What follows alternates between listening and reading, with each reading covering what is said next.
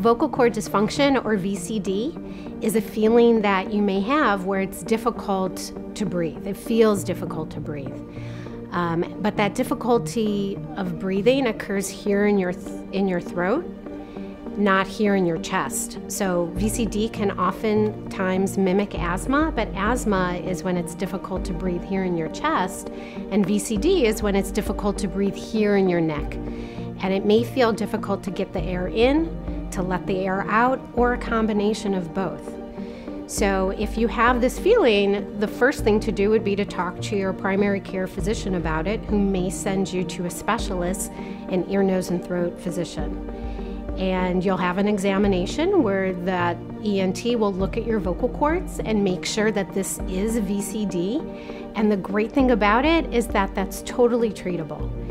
Vocal cord dysfunction is something that you can retrain the vocal cords to stop doing.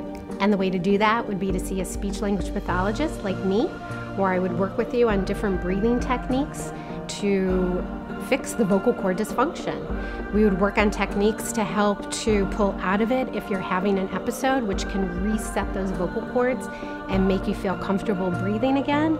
There's also techniques to work on that would help prevent an episode from triggering. So if you're having those problems, we'd be happy to see you. Just give us a call.